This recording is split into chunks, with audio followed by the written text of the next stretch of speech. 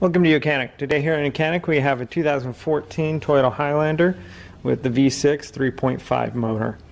We're going to go over where you'd find the fuses. There's two locations in the engine bay and one in the cabin of the vehicle. So the first one on the engine bay is the one right here on the left hand side, or the driver's side, right in front of the brake reservoir and right next to the fender. So to gain access to this fuse box, we're just going to push this clip and pull and flip this up and over. And so as you flip it over, we have some spare fuses in the top here and a fuse puller. And then we have these fuses that are here. So we pull up the lid like this, and if you hold it just like this upside down, you can read through here and match these fuses and these fuses exactly the way they need to. That's the orientation.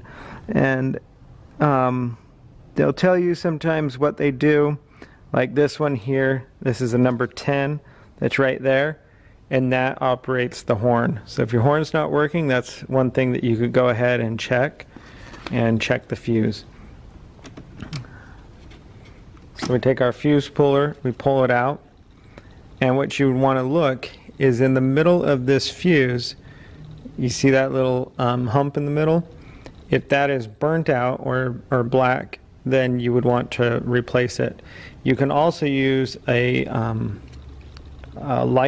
test light, and test between the two prongs, or use a multimeter and test here and here to see if you have continuity between.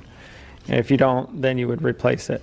Now this was a 10 amp fuse, and so we've got some spares here. You want to make sure that you replace it with a 10 amp fuse.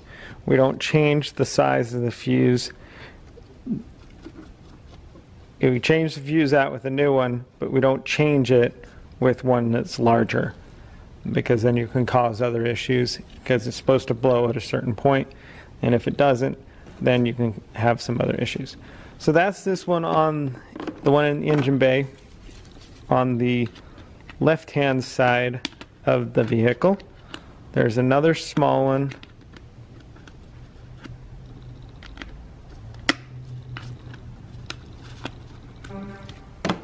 so just line the tabs up in the back and snap it together once you've gone ahead and replaced what fuses you need. So on the right hand side, also right by the fender, there is a fuse. It's a fusion relay right here. Same way, pop that cap by just pressing this lever in and then flip it over. And if you flip it over upside down exactly on this orientation, this one says it runs the ignition, and then what the other ones are, but all three of these they run the same, number 1, 2, and 3, right? And then we've got a few fuses here that run some different things. But this is the other fuse and relay in your engine bay to be able to check when you need to. Last one is we've got one in the cab. So the third fuse box on your vehicle that's in the cab is right here on the driver's side and down below the dash. This is where your left foot would be, and so it's right up there. That little white cover here is what you're looking for. You just pull that cover down, and that way you can gain access to it. And so this one, as you see, we have on the cover, we have a list of all of the fuses, the sizes, and what they run. The panel, the tail lights, and so forth as we go down. And so if you've got something going on, you can start here with your fuses as well as the other fuses to see. And once you go ahead and replace those also, if you need to, with the same size that you pull out of it.